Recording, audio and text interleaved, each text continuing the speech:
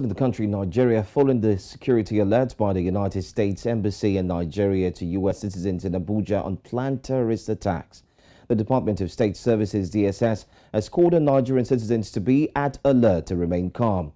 The U.S. Embassy had issued a security alert to Americans on Sunday, noting that there was impending terrorist attack on public places in Abuja. However, reacting to the development, the DSS spokesperson Peter Afunanya says it is working with other law enforcement agencies and stakeholders to maintain peace and order in and beyond Abuja. Well, joining me now is security management and intelligence expert Kabiru Adamu. Joins me here this very afternoon to unpack this development. Thank you so much for being here, Kabiru. Thank you. Good afternoon. Good afternoon to you. Now, Nigeria's DSS has called for calm following the terror alert by the U.S. How worried should Nigerians be considering the fact that the alert or warning did not come directly from the DSS? As in situations like this, and given the antecedents of the Americans with regards to intelligence, I think every Nigerian should not be worried in that sense, but to take the alert seriously.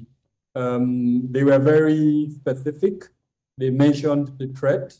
They said it's a terror threat alert. They also mentioned the likely locations, and they also indicated the style of targeting. So I think Nigerians should take that seriously and heed the advice. For the government, that's the Nigerian government, I think there is a need to do a little bit more. So as an example, since we have a friendly relationship with the U.S. government, I think it won't be out of place to invite the American ambassador to ask questions. What is the basis of this terror alert? Was it shared with the Nigerian intelligence community? If it was shared with the Nigerian intelligence community, why didn't any department of the Nigerian government release that advisory before the U.S. embassy? The third part of my comment would be the elections. If you recall, if you take yourself back to 2014, there was a similar terror alert by the American embassy, and a lot of analysts interpreted it as an attempt to involve or determine the outcome of the elections. So let's hope that that is not what is repeating itself. Again, an invitation of the American ambassador, a discussion between the Ministry of Foreign Affairs with the ambassador would help unravel the truth behind this. All right, but how can the country's law enforcement agencies, and stakeholders do better in actually maintaining peace and order in the nation's capital and other places, aside from just Abuja? What about other states as well? So intelligence is essentially grassroots, and the major worry with the Nigerian approach to both national security and national defense is the overemphasis of the military role. Now, unfortunately, the military is not set out to capture grassroots intelligence. The other agencies of government, including the police, the DSS, have more responsibility in that regard. But beyond the DSS, there are also several organizations that are domiciled under the Ministry of Interior. So you have the NSCDC, you've got, to an extent, the prisons and the custodial center, and several others under the Ministry of Interior. They are more appropriately structured to harness this grassroots intelligence. So as a country, I think we need to start looking at how do we strengthen the capacity of these organizations to harness this grassroots intelligence. If you recall, way back in the 1970s and 1980s, we had intelligence organizations that had assets within markets in Nigeria. So you'd see a cobbler, but he's actually an intelligence operative. You see someone mimicking to be a madman, but he's actually an intelligence operative. So we need to go back to that era where we start gathering and harnessing grassroots intelligence. And then, of course, not only that, having a central pool where this intelligence is domiciled, so that the 27 ministries, departments, and agencies in security are able to pull from that central pool and use it appropriately.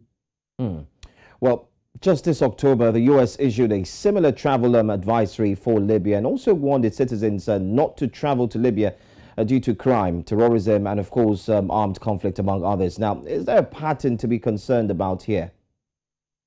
Well, in the case of, travel alerts, statutory alerts by foreign ministries, state departments, embassies, Nigeria does the same thing. I think just a few days ago, the chief executive of the Diaspora Commission, Honorable Abike Dabere, released an alert for Nigerians in Cyprus. So that's statutory. All governments do that for their citizens. But where it becomes circumspect, and then it starts, questions start arising, is where there is no basis, for instance, to the issuance of the alert. What I mean by there is no basis, in this instance, it was issued by a foreign government in another land, directed at the citizens of that country, especially for an ally. One would have thought that that information would be shared with the Nigerian government, and then the Nigerian government will release it, not the other way around.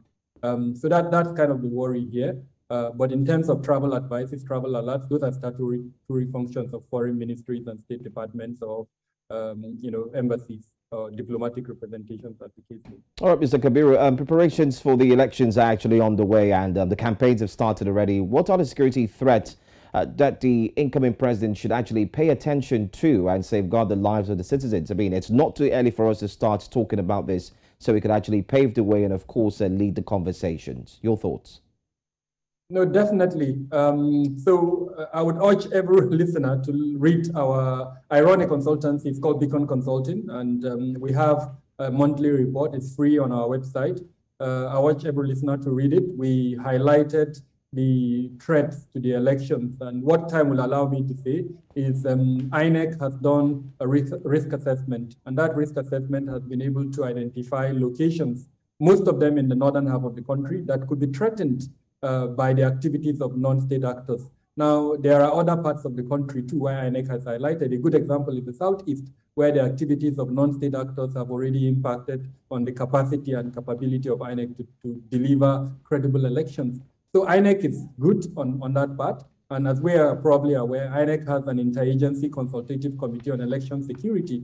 And that committee is co-chaired by the Inspector General of Police, as well as the National Security Advisor. Now that committee has taken note of this concern by INEC, and it's also trying to address those concerns. I'm aware that the Inspector General of Police has put together a team, and that team is working day and night to address that concern by INEC. And more importantly, he's released statements reassuring Nigerians, reassuring INEC, reassuring the president that they will do everything necessary to provide an atmosphere for free, fair, and credible elections. The same thing with the military that are members of this interagency consultative committee on election security.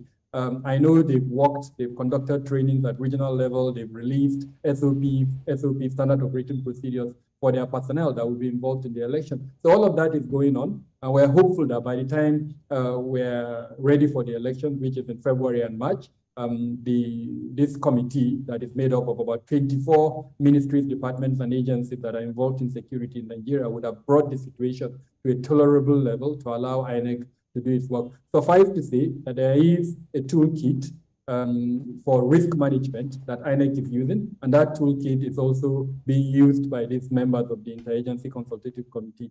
So we are hopeful that as a result of the efforts and the concentration of the usage of these toolkits, the current security climate that threatens the election would have been managed and mitigated to allow the elections to hold.